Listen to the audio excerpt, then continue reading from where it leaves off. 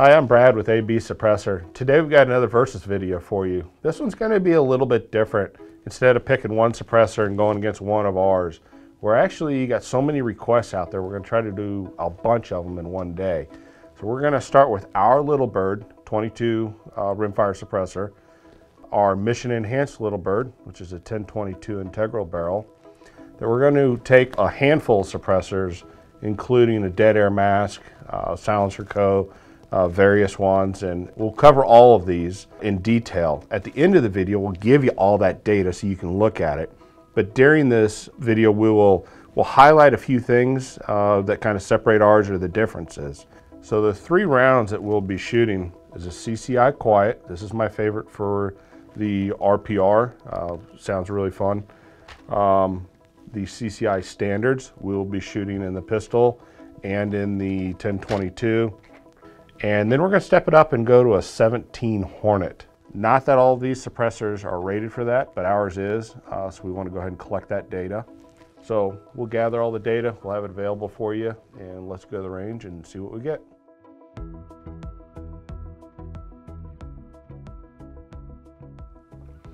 Let's talk about DB. The good news is there's actually a handful of good suppressors out there for the 22 rimfire market. And there's some that aren't so good, and you'll see that in the data. But there's a lot to be said for DB, and some people don't understand necessarily what DB means. They see a number, you know, a 103 versus a 106. Well, that's 3 dB. That's actually a lot of noise difference, and you'll be able to pick that up with your ear. It's not something like weight, to where, you know, if you had 103 pounds of something versus 106 pounds, yeah, whatever, it's about the same. dB is not a linear scale, so 3 dB does actually make a difference. You know, again, I'll talk about the dead air mask. You know, we lead it with a couple of dB less on everything. You can see that here, shooting CCI Standards.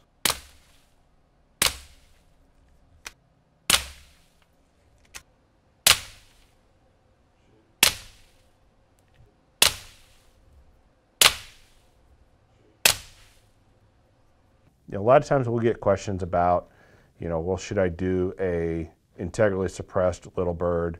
Should I do a standalone Little Bird? And you can see the results as we shoot those two against each other.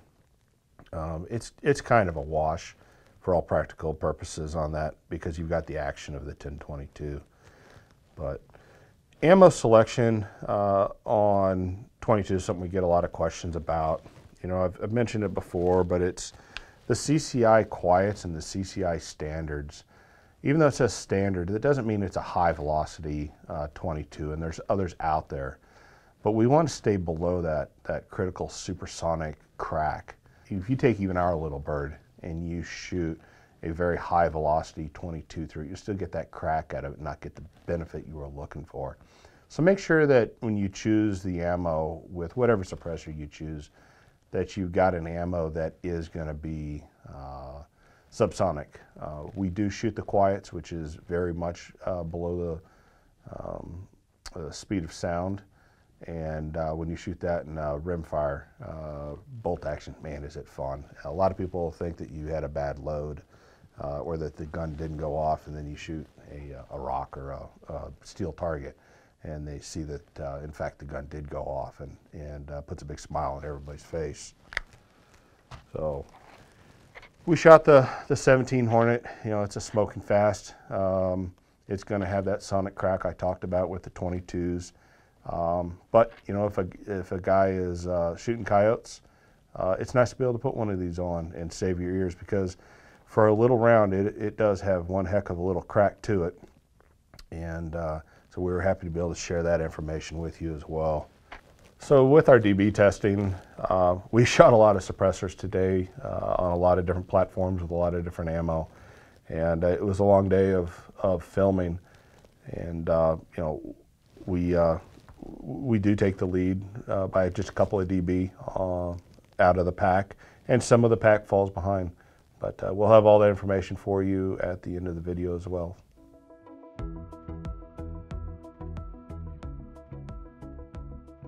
So let's talk about the length of the suppressors, as that's always something that we look at during our versus videos. In this video, you're going to see we're actually the longest of all of them. There's some reasons for that. When we go to add volume to the suppressor, or we want to deal with the blast coming out of a 22 rimfire, we don't have that high pressure to be able to push the gases out and to do the things that we can do with a centerfire. So we end up with a longer suppressor with 4 baffles in it, and then we've threaded the inside, and that's acting to help scrub that air as it comes through. Some of our competitors, you know, they'll go to a very short suppressor, and you'll see how this one works in the data.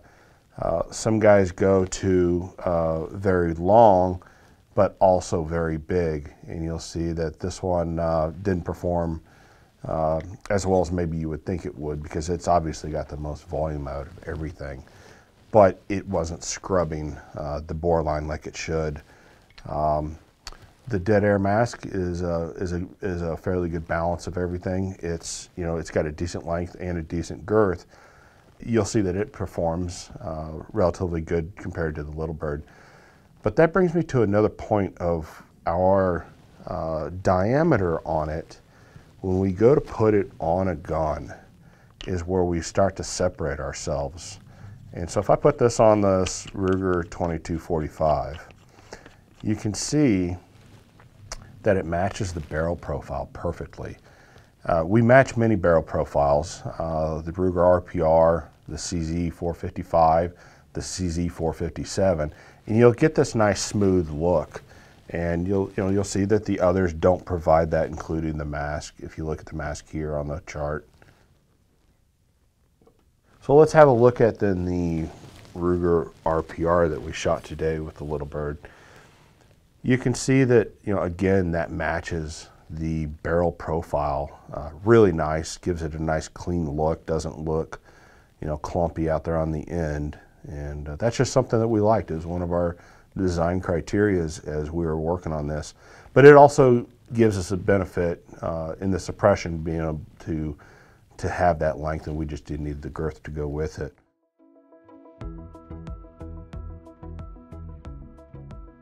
So let's talk about weight of a suppressor. We feel it's important.